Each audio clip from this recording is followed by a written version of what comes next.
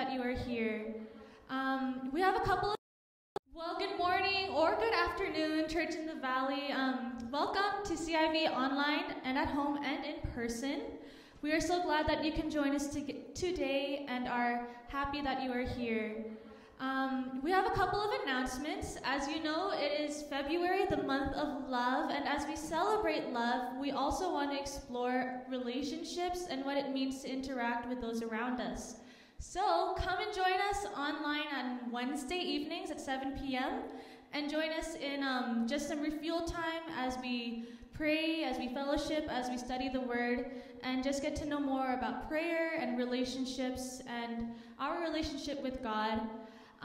Also, if you are in a relationship, if you and your husband, or if you and your wife, or you and your partner, or if you're looking into a future relationship, don't forget to check out some videos that we'll be posting every Friday.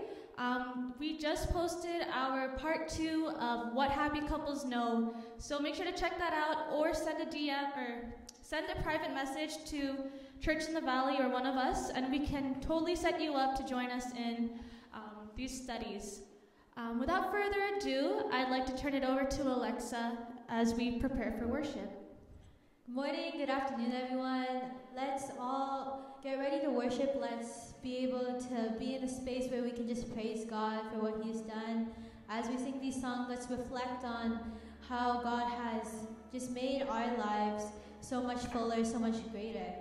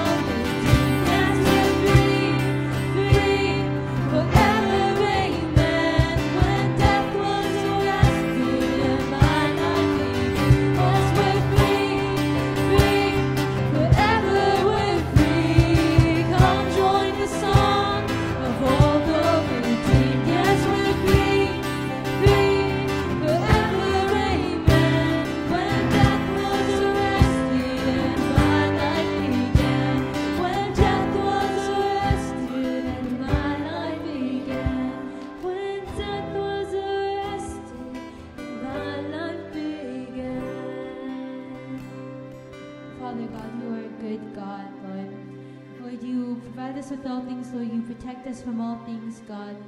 Lord, your Son defeated the grave, God. He defeated death, Lord. No one else has done that, Lord. I praise you for all that you do for us, God, for being with us, Lord, for stepping with us in every way, God. You love us so much, Lord. You care for us, God. You've given us grace, Lord. We are so blessed to be surrounded, to be loved by you, God, Lord. You have just made a ways for us, Lord. You have made possibilities possible, Lord. You have made the impossible possible, God. I pray as we reflect on the message, Lord, as we reflect on our week, our lives, Lord, I pray that you will bless us, God. You will give us this newfound light, Lord, for learning of your endless love, your abundant love, God. Amen.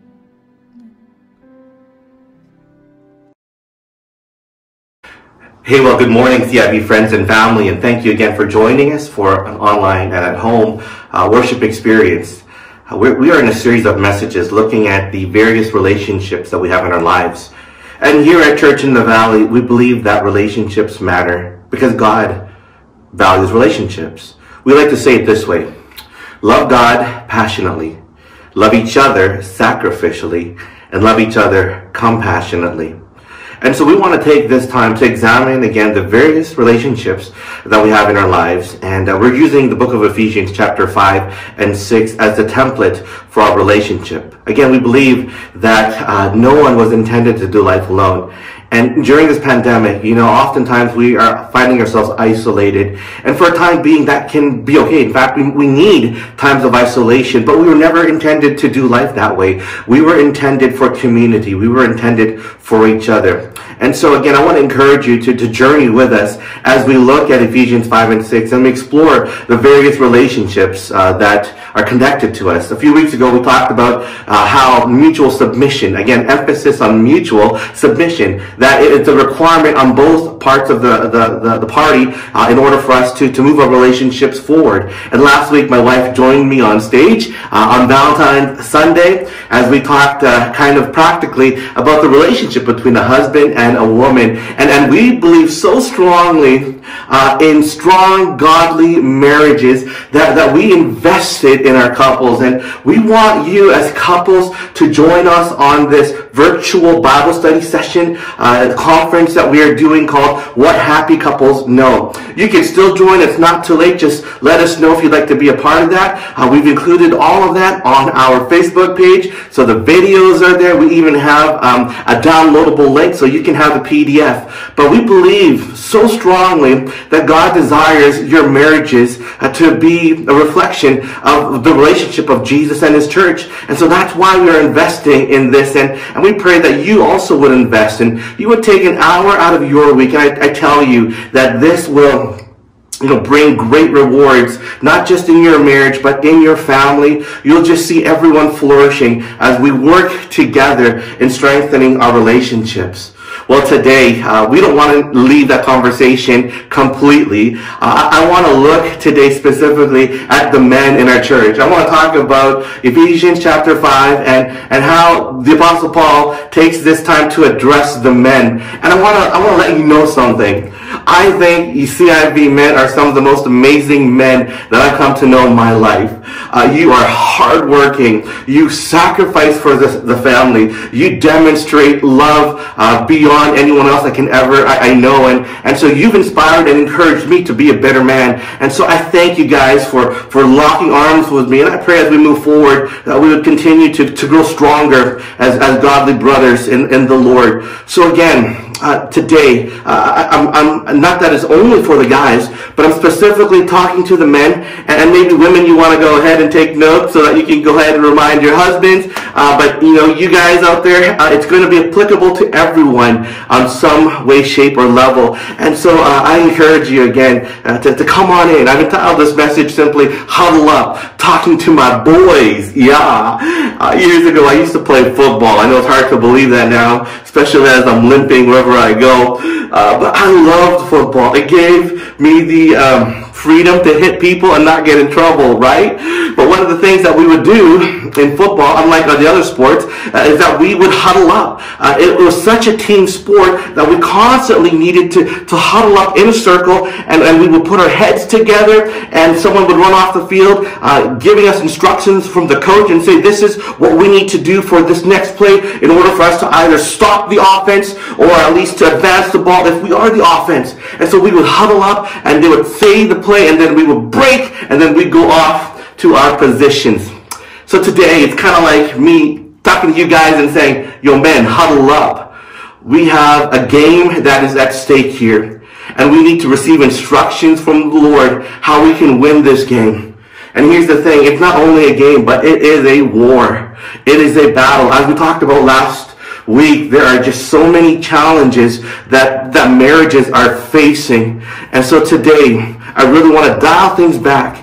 I want to address them. And if I could see you guys in person, I'd be doing one of these high fives or a chest bump or just something to let you know that I am rooting for you.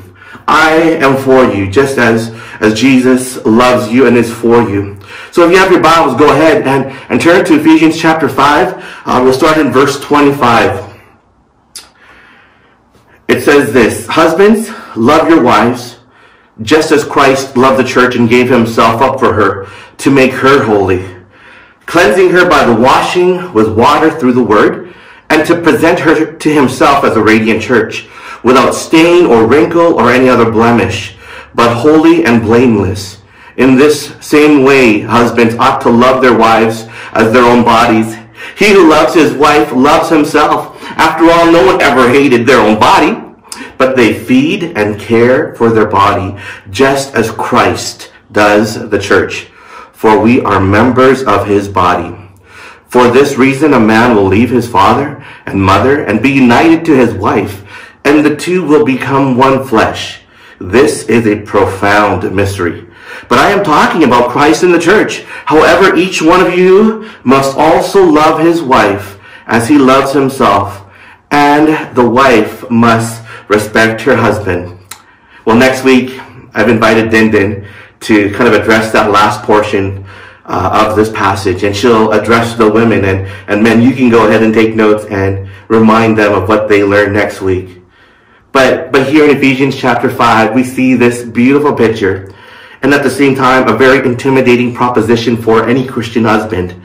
God tells us that our relationship with our wife is so much more than just any human relationship. Wow. So marriage is a symbol of the relationship between God and his people, his bride, his church.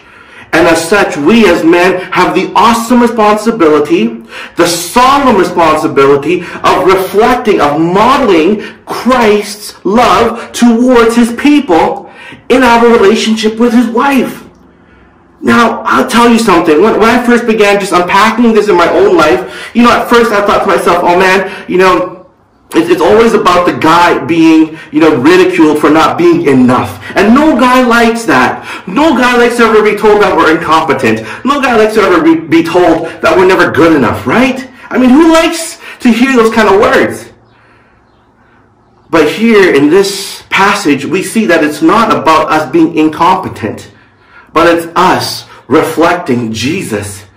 Now, of course, this doesn't make sense to you if you're not a follower of Jesus. But when you begin to understand what Jesus Christ has done for you, what Jesus Christ has done for humanity, and how incredibly beautiful he is, then it begins to make sense. And now we have the privilege and the responsibility to reflect that kind of love to our wife. Again, the problem is, oftentimes we are transactional, we're unconditional. We want something out of it. But again, when we see this passage, we realize that because Jesus initiates this love, the church responds to Jesus in love. And likewise, husbands, we need to initiate that relationship with our wives. We need to initiate that love. So the question is, how does Christ love the church? And what does that look like in the context of marriage? As I read this passage, I see three qualities or characteristics of Christ's love that ought to be reflected in the way I love my wife. And here's the first one. Number one, Jesus loved sacrificially. Jesus loved sacrificially. Therefore, I am to love sacrificially. Therefore, husbands are to love sacrificially. When we think of Christ's sacrifice for the church, we immediately think about the cross. The picture of the cross, once a symbol of suffering and shame, is now the symbol of Christianity, which embodies the love of God for his people. Again, look at verse 25. It says in the NCV, husbands, love your wives as Christ loved the church and gave himself for it. Jesus loved you and me so much that he literally gave his life for us. He chose to die on the cross to win our hearts. And again, that's the example of what we as husbands are to do. Now, how do we apply that? Now, I doubt if any of us, will ever be called to literally die for our wives. Maybe one day, someone might do that. But how, in our everyday, can we love our wives sacrificially? Again, sacrificial love will look different in every marriage, but it will always involve giving of yourself for your wife. Listen to this story I came across. It's a story of sacrificial love. And it goes like this. In the 4th year of his layoff from his job, Dad gave Mom a dishwasher for Christmas. You have to understand the magnitude of this gift. Our old house had its original wiring and plumbing, and neither could handle the required installation of a big dishwasher. There was no spot in the small kitchen for such a large appliance, and we hadn't even been able to meet the mortgage interest payments for over 6 months. How in the world could we afford a dishwasher? But Dad hated the thought of washing dishes. He would rather do anything else. And Mom had undergone major surgery that spring and found it difficult to do any work requiring the use of her arms. No large box appeared. No new plumbing or wiring was installed. No remodeling of the kitchen occurred.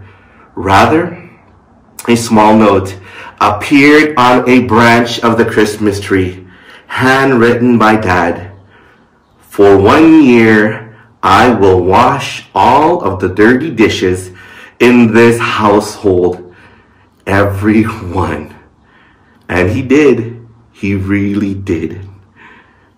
Now again, sacrificial love will look different in that marriage, in every marriage. But for this man, this was an act of sacrifice. Put simply, sacrificial love is about putting your wife before yourself. Here at CIV, heart attitude number 1, which are our relational values as a church, simply stated is this: we put the goals and interests of others above our own. Sacrificial love is about putting your wife before yourself. Life after marriage is not about me. It's about we. Can I say that again? Life after marriage is not about me. It's about we. And that can mean a lot of things. That means sometimes you sacrifice the need to be right.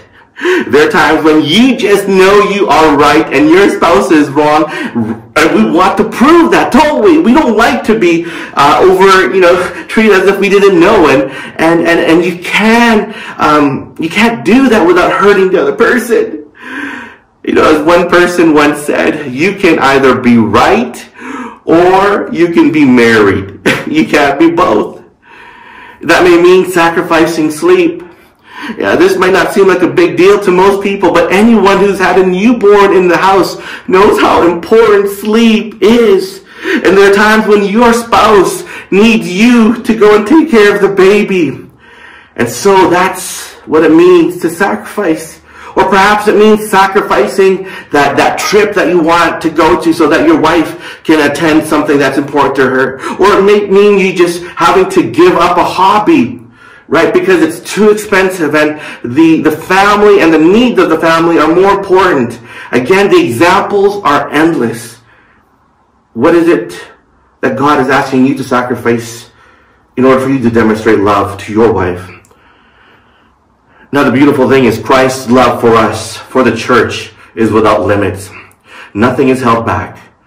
But when you sacrifice for your wife, it tells her that she is important to you. It shows her that you love her. But sacrifice is just the first characteristic of Christ's love. It doesn't end there. In fact, that's just the beginning. Secondly, we are called to a sanctifying love. Jesus' love for the church is not only sacrificial, Jesus' love is also sanctifying. What does that mean? Well, it means that we are to not only give up our lives for our wives, but that we are also to ensure that she is being brought closer and closer to Jesus.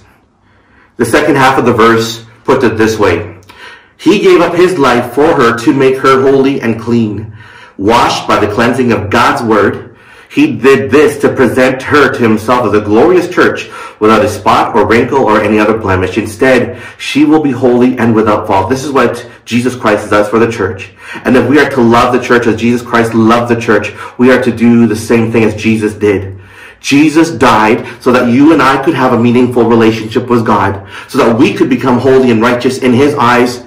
And likewise, we as the head of the home, as the husbands, are called to lead our wives, our family, closer and closer to Jesus.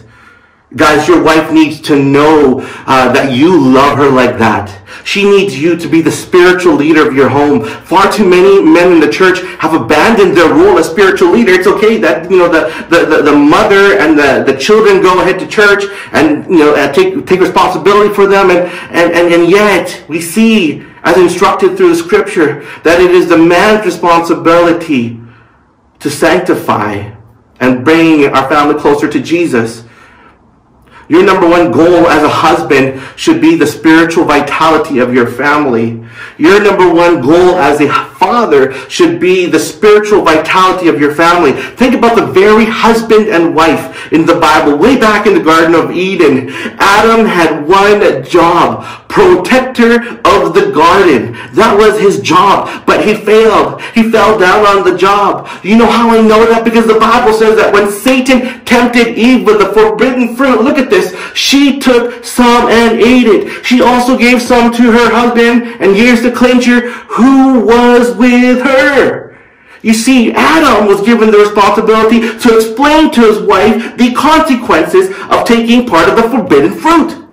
But instead of telling his wife the consequences, which is death, by the way, and separation from God, instead of telling, Eve the consequences, he just sat there and watched her. We can, of course, color it in and begin to extrapolate some ideas, but maybe Adam was just looking at Eve and he was saying, "Oh, you're fine. Do what you want to do. Let's see, maybe God will kill you." I don't know all the details of it, but the fact remains, Adam was responsible for guarding his wife, which he didn't do. He watched her disobey God, and he did nothing. Adam should have stomped on the head of that snake the second it started talking. Adam should have grabbed that snake by the neck, wherever it's called, and just began squeezing it. But he didn't. He just watched his wife fall into sin. And when God brought that to their attention, Adam blames his wife for the whole thing. Well, this woman you put in the garden, she's the one that caused all of this. Adam acted like a coward. He didn't care about his wife's relationship with God. He didn't care about his responsibility to instruct the woman of the consequences of her action. And yet, far too many men are still following in his footsteps. And I have to confess that there are times, many times, especially over the last 20 years, when I've placed my goals and interests above my wife, and I have not been the spiritual leader that I should be in my home. But it doesn't take away from the fact that we are called to do that, and that is our role and responsibility. Guys, if you want to start taking your faith seriously, if you want to start growing in Christ and leading your family in the same direction, it can totally change the climate of your marriage and your home. It can save a troubled marriage or take a good marriage and make it great. If you're not sure where to start, just start by praying together with your wife. Prayer is a powerful thing. Prayer not only opens communications between you and God, but it bonds you together. A study was done, and it's so funny that we even had to go look at statistics, right? But it showed that out of 657 married couples, they found that couples who prayed together daily have a significantly lower divorce rate than those who didn't pray. Wow. It wasn't simply about just going to the marriage counselor or watching, some silly rom-com or going out on a date night. It was so much more simpler than all of that. It was simply inviting Jesus into the marriage relationship, husband and wife holding hands, coming together, couples praying together, saying, "We need you, Jesus." You see, praying together as a couple encourages unity. It promotes intimacy, and most importantly, it invites Jesus into your relationship. It is an attitude of humility where you both come before God the Father, God the Son, God the Holy Spirit, and you're saying, "We come before you as your children." Now, if you really love your wife, you will guide her and lead her out of sin and into a life-altering relationship with God. Sanctifying love wants you to be the best you possibly can. Finally, in addition to sacrifice and sanctification, Christ loves us with a sensitive love. Christ loves us with a sensitive love. Jesus' love for the church involves sensitive care. Christ's love, as Paul puts it this way in Ephesians 5:28, husbands ought to love their wives as they love their own bodies. No one hates his own body, but feeds and cares for it just as Christ cares for the church. We try to take care of our body. We give our body what it wants, what it needs: food, clothing, comfort, recreation, relaxation, rest, which we all need. We're attentive to our own bodies, concerned with the needs. We are sensitive and responsive to whatever our bodies need. But this is the kind of love Paul commands husbands to also show their wives. It's sacrificial, it's sanctifying, but it's also a sensitive care. Basically, her needs or desires are things that we need to be cognizant of. This is the kind of love Paul commands husbands to show their wives.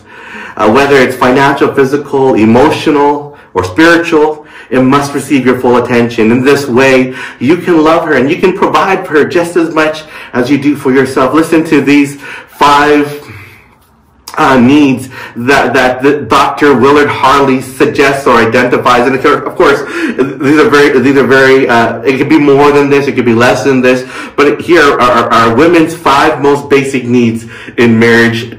And if there's anything that you get today, if there's anything that you take away from this talk, this should be it. Number 1, affection. To most women, affection symbolizes security, protection, comfort, and approval. Vitally important commodities in her eyes, husbands can show affection in numerous ways. A hug, a greeting card, a bouquet of flowers, an invitation to dinner, holding hands, opening doors, taking a walk together, or just saying or texting the words, "Hey, love you, babe." Conversation. Your wife needs you to listen to her. All right, guys, I'm not so good at just simply listening.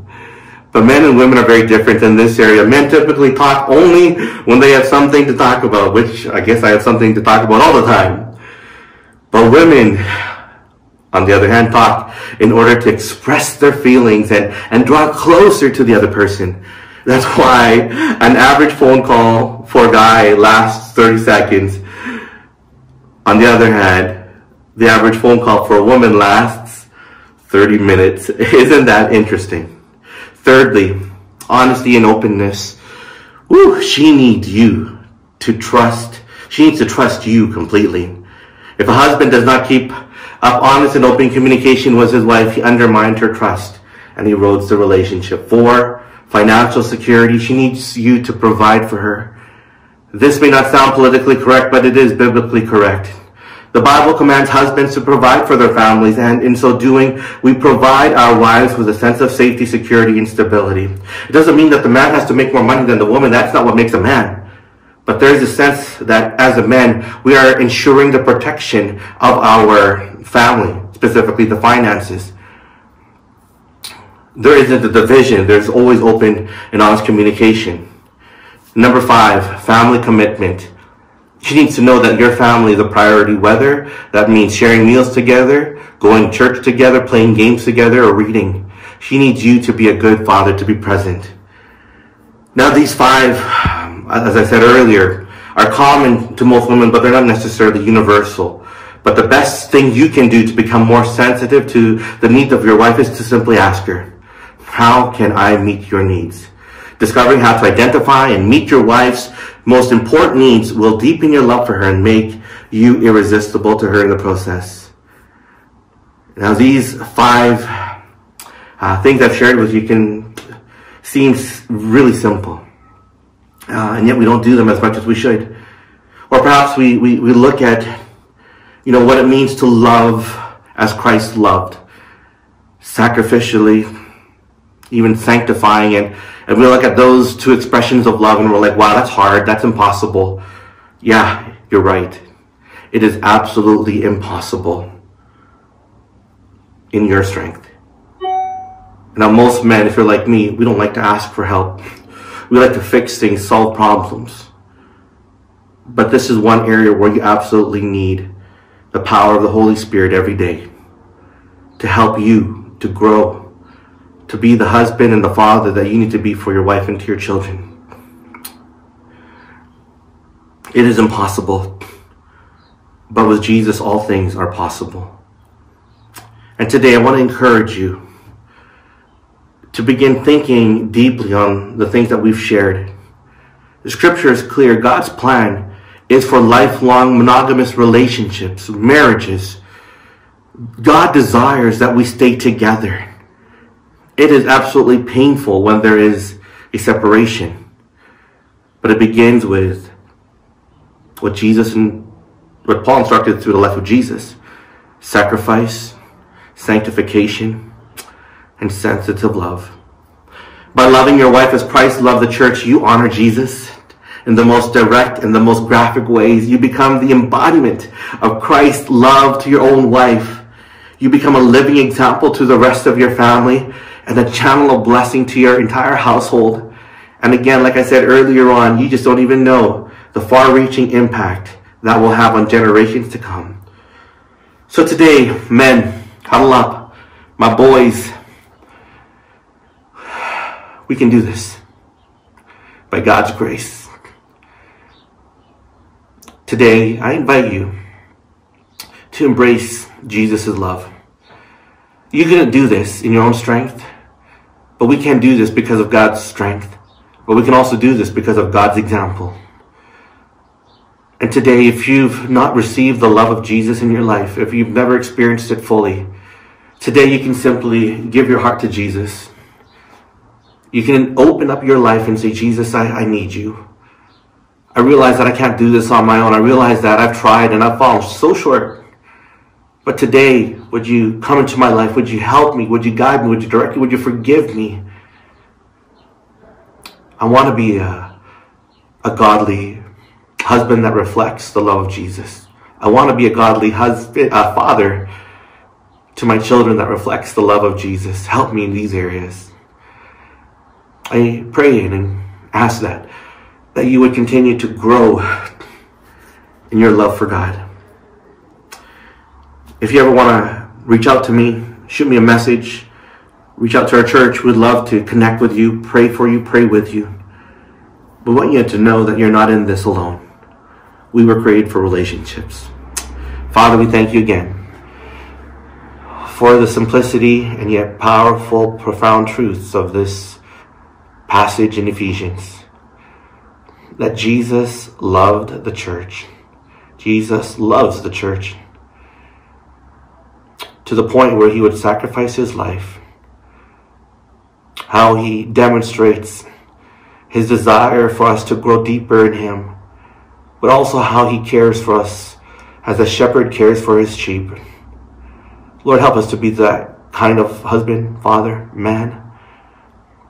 I pray for the men of our church and those who would be listening, God, that today they would receive your grace to take one step forward in the right direction. Oh God, would we see marriages changed? Would we see families transformed? May we see you glorified. For it's in the powerful name of Jesus we pray and ask all these things. Amen. Amen.